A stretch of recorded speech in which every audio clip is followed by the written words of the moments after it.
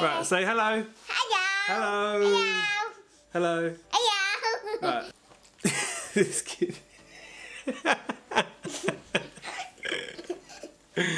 Okay, right. So I came across this thing called the fader. So when you add a preset to your Lightroom, sometimes it goes crazy, like the contrast goes mad, overexposes, underexposes, and sometimes you just think this is just like a shit preset. So this thing called the fader, once you add it on, you can literally adjust it. So I'm going to show you how to do that right now. So guys, what you have to do is you have to go to capturemonkey.com/the fader, and then when it loads, what you have to do is, so this works like an Instagram filter. So once you add your preset to it, you can adjust how much you want it to affect your image. So with some presets, a lot of people give you might add it to your Lightroom, click the preset, and it's too much. Well, at least with this, literally you can adjust it. So I found out about this about a week ago, and it's an absolute amazing plugin to use with Lightroom. It shows you here that exactly how it works. So you go down, you click download the fader, download it, open it,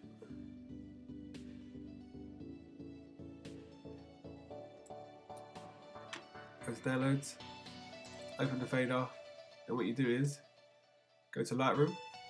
I'm not actually going to add it in because I've already got it plugged into mine, but I'll show you how to do it. So once you obviously got Lightroom open, you need to go to File, Plugin Manager, and like, as you can see here, so you just click Add, it will load. You click the fader, click Add Plugin. That is it. So here's a picture of me jumping across the road. So what I do is I go to File, Plugin Extras, the fader. Go to User Presets. Go to List of Presets. Go to Lightroom Tutorial, which is a creative writing preset. Adds it. You can either go down percentage or up.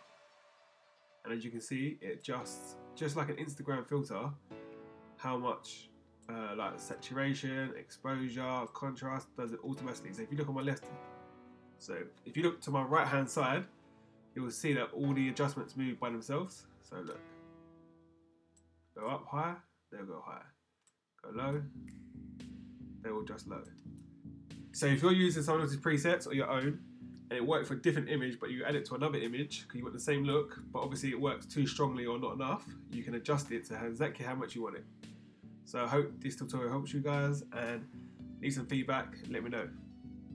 Say bye. Bye.